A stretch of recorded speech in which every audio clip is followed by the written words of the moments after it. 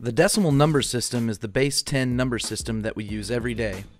It is called decimal because there are 10 digits: 0, 1, 2, 3, 4, 5, 6, 7, 8, and 9. We can create numbers bigger than 9 using combinations of these 10 digits. Of course, you know this, but you may not be aware as to how this all works out. You may remember in elementary school writing numbers in expanded form, like 1,395 for example. In expanded form, this is 1,000 plus 300 plus 90 plus 5. You're no longer in elementary school, and you've had some more education since then, so let's use scientific notation to rewrite the expanded form. 1,000 is 1 times 10 to the third. 300 is 3 times 10 to the second. 90 is 9 times 10 to the first. And 5 is 5 times 10 to the 0. Okay, why am I making this easy number so hard to recognize? Well, what we have just done is define the place value system. The 1 is in the thousands place because we multiply it by 10 to the third, which is 1,000. 3 is in the hundreds place because it is multiplied by 100. 9 is in the tens place, and 5 is in the ones place because 10 to the 0 power is 1.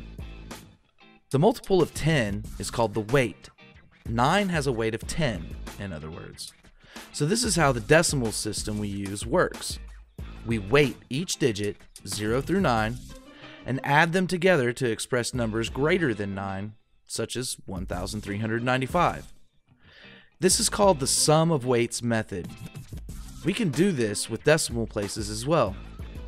Each decimal place also has a weight, which is a power of 10. The first decimal place is the tenths place because it represents a fraction with a denominator of 10. This is the same as 10 to the negative 1 power.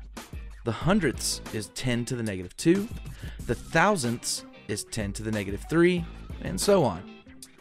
As an example, let's express 57.24 as a sum of weights.